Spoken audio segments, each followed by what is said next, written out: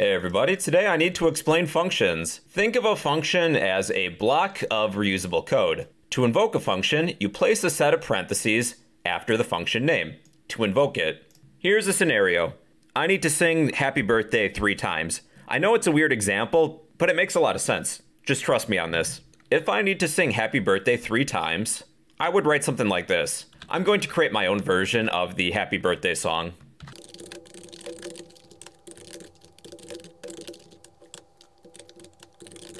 This is one verse.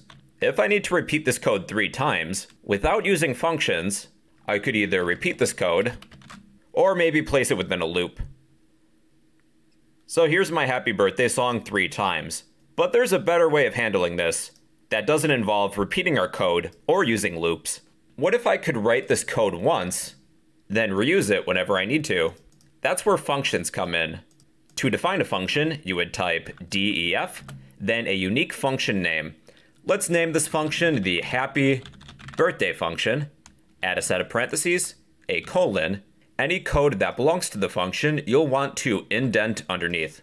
Then to invoke this function, I would type the name of the function, happy birthday, add a set of parentheses, and that's it.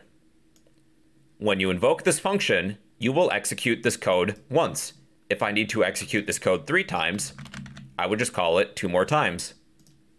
Happy birthday, happy birthday, happy birthday. To invoke a function, you type the function name, then add a set of parentheses.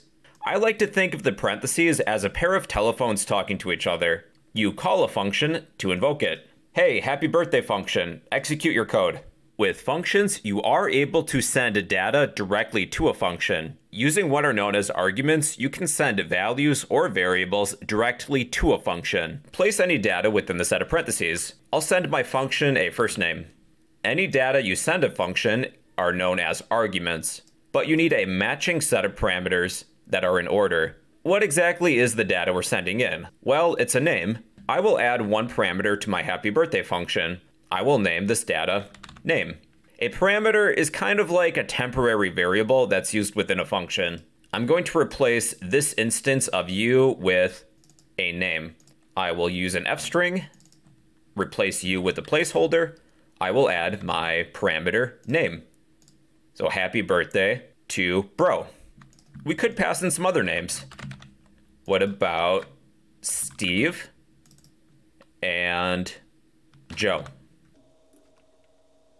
Here we are. Happy birthday to bro, happy birthday to Steve, happy birthday to Joe.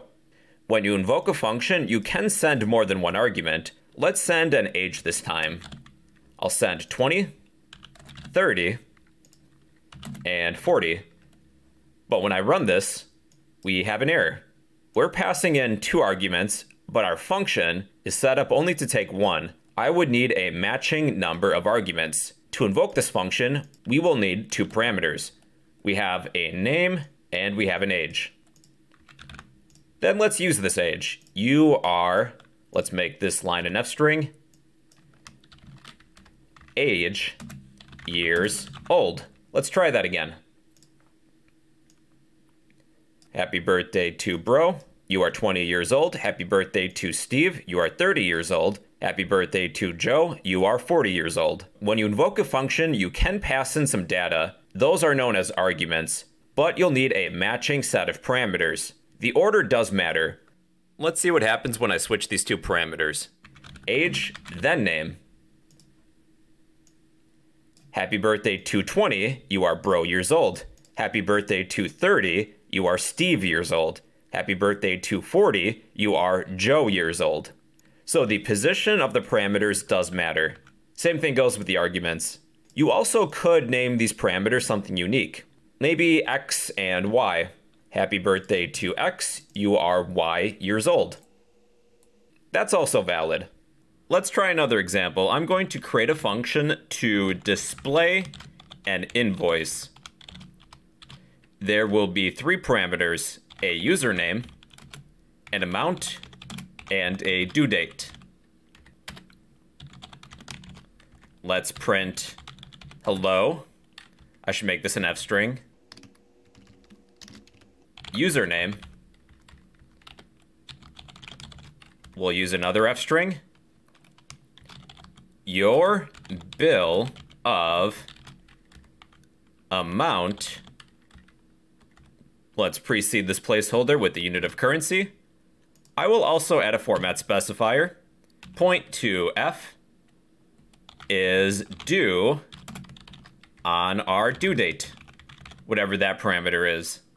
To invoke this function, we will type the function's name, add a set of parentheses, a username, an amount, and a due date.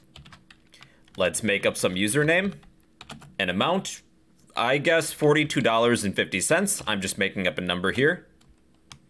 Then a due date, the 1st of January, I guess. Here's my invoice. Hello, BroCode. Your bill of $42.50 is due on January 1st. Let's change these arguments. JoeSchmo is the username. He owes $100 and 1 penny. Due on the 1st of February. Or January 2nd, depending on how you read dates in your region. Hello, JoeSchmo. Your bill of $100 and 1 cent is due on 1/2. That's another example. Now we need to explain the return statement. Return is a statement that is used to end a function and send a result back to the caller. Here's an example. We have a variable z. Z will invoke a function to add two numbers together, such as the numbers 1 and 2. When we invoke a function, we can send some data back. After adding 1 and 2, we will send the result, which would be 3. Then this value can be assigned to a variable. Then we can print whatever z is. So let's create some functions. Let's create a function to add two numbers together. The parameters will be x and y. Let's say z equals x plus y. Then we will return our value z. So I'm not going to print z directly right now. Let's subtract x and y. Subtract z equals x minus y. Return z. Multiply x times y. Then divide.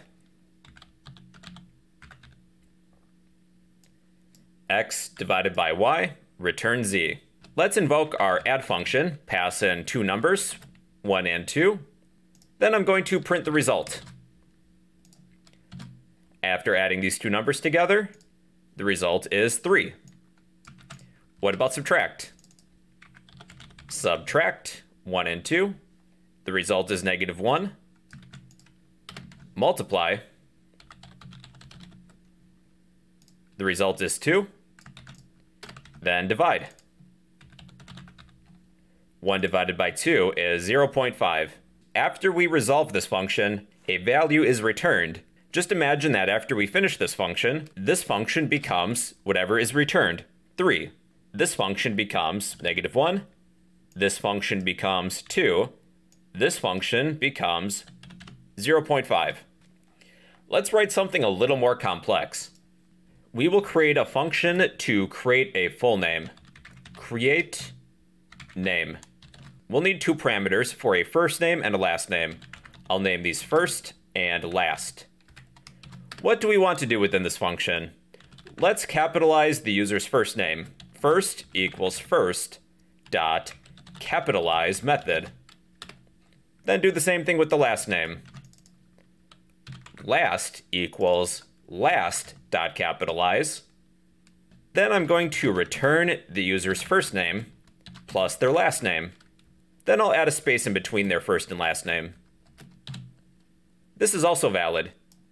Outside of the function, let's create a full name variable, then invoke the create name function.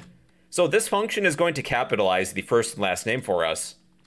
I'll type in my first name, all lowercase, same thing with my last name. Then let's print our full name. And here's my full name variable. We sent our function some arguments. We have some parameters set up. We took those values, made them uppercase, then concatenated these strings together, then returned them as a single string. Let's try this with a different name. SpongeBob SquarePants. SpongeBob now has a full name. The first and last names are now capitalized. Using the return statement, you can return some data back to the place in which you call a function. Well, everybody, that's a function. It's a section of reusable code. To call a function, you type the function's name, add a set of parentheses. You can send a function some data, which are known as arguments, but you'll need a matching set of parameters. You also do have the option of returning some data back to the place in which you invoke a function. We'll be using functions a lot in the future, but we will get more practice with them. And those are functions in Python.